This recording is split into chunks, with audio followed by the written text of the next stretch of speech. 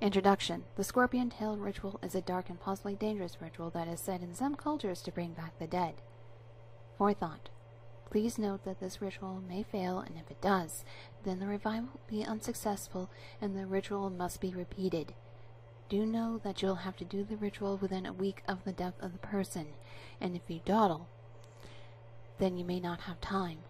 Also note that if you live in a certain part of the world, scorpions may be difficult to obtain. There are no exceptions. Also note that the scorpion must be alive, or the ritual will not work. Ingredients. 1 body. The body must not be embalmed. If possible, steal it before burial services are attempted. 1 large scorpion. The reason that a large scorpion is required is not due to the venom, but due to the stinger's function. 1 bottle of acid, anything with a pH under 3. It should be noted that if the acid is too strong, it may burn through the body or harm you. 1 alcoholic beverage. This is used to both counteract the acid and as a drink. If you are underage or refuse to drink, then you do not have to drink any. However, you should still bring the beverage. 1 gallon jug of any flammable liquid. Note that the liquid should not be explosive. If it is, then there is a high chance of your death. The jug may be a simple milk jug or a designated jug for the liquid. The exact amount does not matter, but you should only take 1 container. Primitive lighting method. Flint and steel, fire drill, or anything that does not involve an advanced lighting method. Matches are not allowed. 1 spear. This can be flint, stone, or simply sharpened wood. You must make it yourself. This will not only be for self-defense, but for the ritual. You may not use iron or any metal.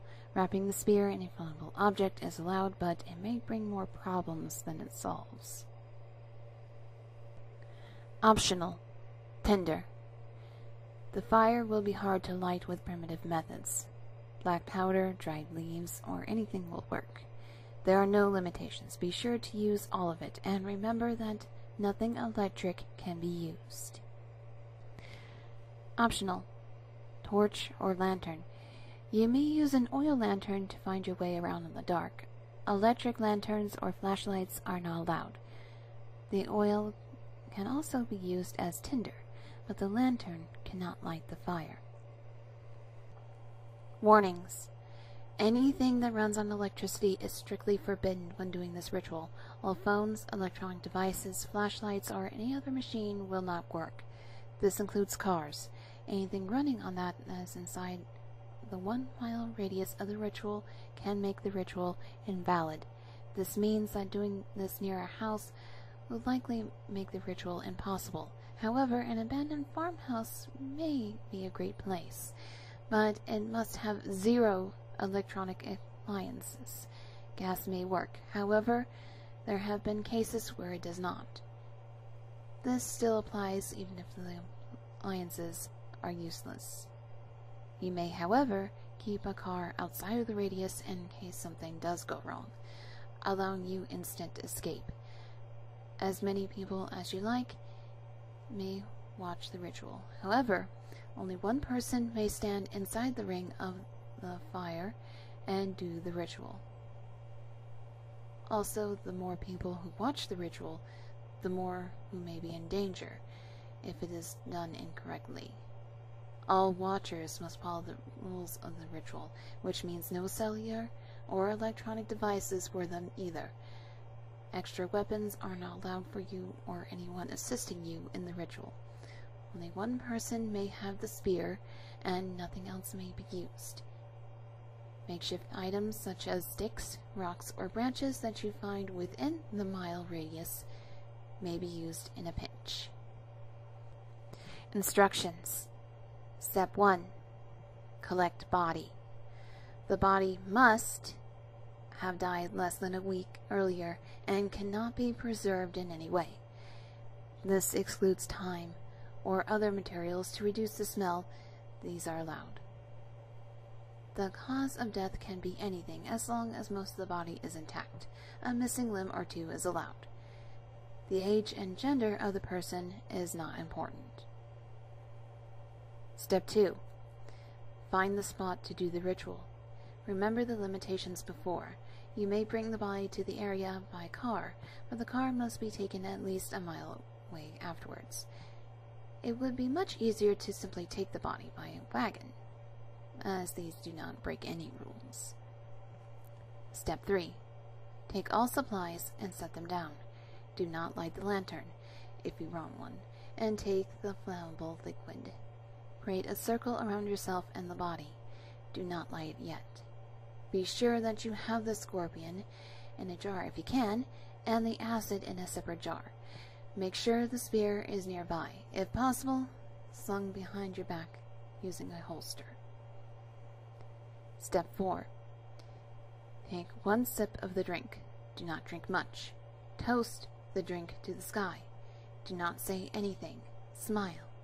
It will make him happier. This is optional. If you do not want to drink, skip the step. Step 5.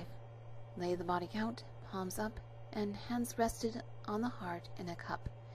Release the scorpion into the cupped hands of the body. Then pour the rest of the alcoholic drink into the hands of the body. It does not matter if it spills out, just that most of the drink is pooled.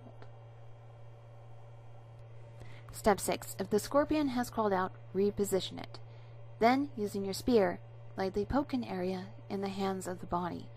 If you do it right, the scorpion will instinctively sting the hand. You must keep doing this until the scorpion stings once. If you must, force the sting using your hands, but be careful. Step 7. Light the fire. This may be a difficult process, made more difficult by the fact that the scorpion cannot move from the cupped hands of the body. If you like, you can do this before you release the scorpion, but it is suggested the other way around. As soon as the fire lights, stand back. Do not allow the fire to touch the body. Let it surround you completely. Beware of asphyxiation by smoke. Step 8. As soon as the fire has completely surrounded you, immediately pour the acid directly onto the scorpion. This will kill the scorpion and likely counteract the alcohol. Wait. Keep standing. Do not sit. Do not attempt to leave the circle. If you have any friends, this will be the last chance for them to leave until the revival has begun. Step 9. After a few moments, the area that you dropped the acid will pool black. At this moment, you must take the spear and stab it into the area the liquid has originated. If you have trouble identifying the origin, stab multiple places. Step 10. As soon as you do this, the corpse will suddenly shake. Pull the spear back. The corpse will begin to rise. As it does, the fire surrounding you will lower. The moment the corpse is on its feet, the fire will die, leaving you in the dark. Escape. As soon as the corpse has risen, it will gain full control over its body. The dead do not like being woken, and they will likely attack. You may attempt to fight it, but the only way to kill the beast is a direct hit onto the area where the poison was placed. The place the scorpion stung. It will continue to bleed black slowly. If you get a direct hit and you penetrate the area, you may be able to kill the beast. However, with such a primitive and flimsy weapon, you'll have an extreme difficulty doing this. There are 2 other ways to escape the dead. The first is to simply leave the mile radius and escape. The body will be able to leave the radius, however, as it is not a barrier for him to do so. It will likely chase you for the rest of your life, until it is ended or you are ended. The second is to hide. The dead fear the light. It is the last they saw when they died. Fire will not scare them, however. Sunlight may. If you can hide the rest of the night, a good idea would be to do the ritual less than an hour before sunrise. Do remember that if the sun rises at all during the ritual, it will not work. Then you might not be able to scare off the beast. Attacking the monster is not suggested at any time unless you can possibly kill the body within a minute of reanimation. The longer they are alive, the angrier they get at being alive. The dead are known to be physically weak, but fast and able to regenerate small wounds. If you have any friends who watch the ritual, be sure to account for them the next day. Even though they do not help you bring the body back, the body may still show some rage towards them. Anyone who is not found the next day will likely have been killed. The reanimated are known to show cannibalistic properties, oftentimes violently ripping apart their victims. There are some stories of, although rare, the people killed by the dead being given the same curse and coming back to life themselves. They will assist in the hunt for you. If one of your friends is wounded but comes back from the ritual, they may be in fact a slave to the body you brought back, and they will attack you in secret.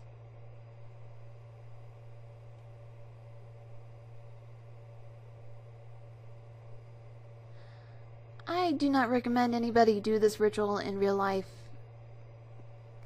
That's just my little disclaimer here. This is all in good fun. Do not take it seriously. Happy Halloween, everyone.